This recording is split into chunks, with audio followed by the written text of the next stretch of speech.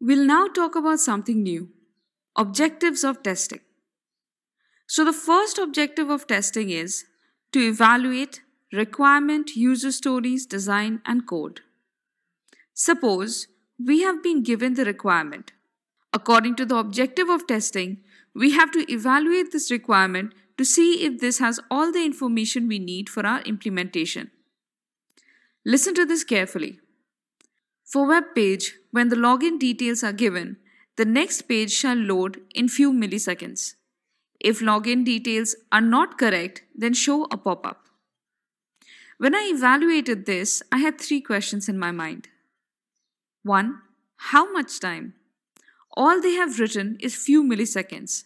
How many milliseconds is that? 1, 2, 3? It's unclear. So this is my first question. The second question is, which page will load next? They have told us that the next page shall load, but we don't know what type of information this page contains. And finally, what is the pop-up content? Here they are saying that a pop-up will show up if the login details are incorrect. But what pop-up do they want shown? They haven't mentioned that. So, these are the questions we will ask the customers. I hope that made sense. The objective of testing here is to evaluate the requirement, user stories, design, and code. The second objective of testing is to verify if specified requirement is fulfilled. So, after getting more specific information, we have to check and see if the customer's requirements have been fulfilled. After asking our 3 questions, here is what the customer sent back. If login is correct, go to the next page.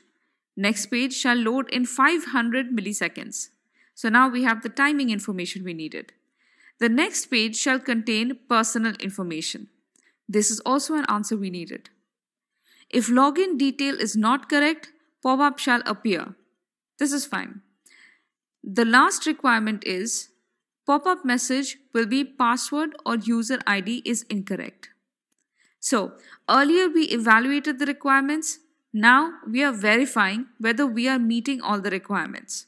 So the code we write should fulfill all the requirements laid out here. Now, the third objective is to validate that the test objectives are fulfilled. We have already seen the 5 required objectives asked for by the customer.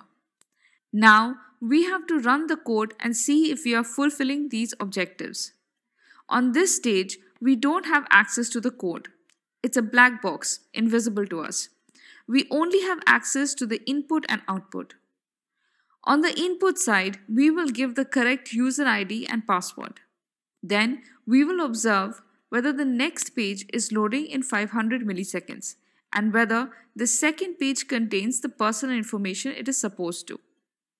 So, we will only give the input and assess the output. A second test case is also required here, where we input the incorrect user ID or password. Then we have to validate that the pop-up contains this particular message. This is why this stage is called validating, because the code is running, it is dynamic. So I hope these 3 points were easy to understand. The first one is to evaluate the requirements. The second point is to verify if the specified requirements are fulfilled. And finally, we validate if the objectives have been met. Now let's look at 3 more points. The fourth point is to develop confidence. The objective is to increase or maintain the level of quality. If you already have a good quality product, then you must maintain it. Otherwise, you have to increase its quality. The fifth point is to prevent defect from passing to a higher stage. If you can find a defect in your stage, then the objective is to try and find all the defects and not let any pass on to a higher stage. And the sixth point is detect failure and defects. This is why we do testing, to prevent defects from passing on to a higher stage. And the way we do it is to detect failure and defects. I hope these 3 points are clear. To increase confidence in the quality of the product, prevent defects from passing on to a higher stage, and to detect failures and defects. Let's tackle 3 more objectives. The seventh point is information. We have to gather information so we can provide them to the stakeholder.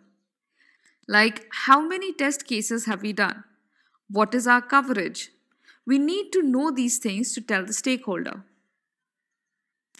Eighth point is risk. What is the reason we are doing these testings? It's because we want to reduce the risk. Why do we want that?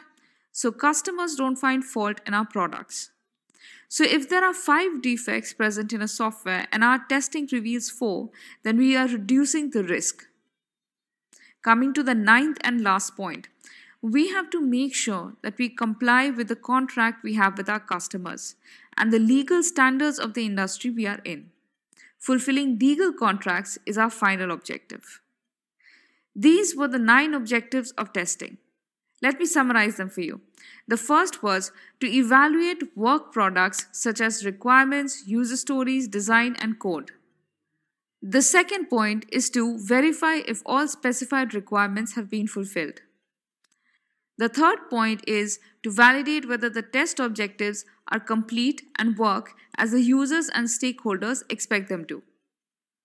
So we have to verify, we have to validate, and we have to evaluate. The fourth point is to build confidence in the level of quality of the test object. So we have to increase the quality or confidence in the software.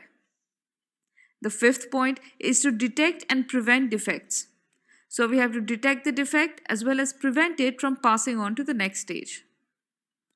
The sixth point is to provide sufficient information to the stakeholder, especially regarding the quality of the test object.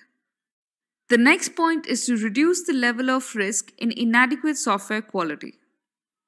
The last point is the law.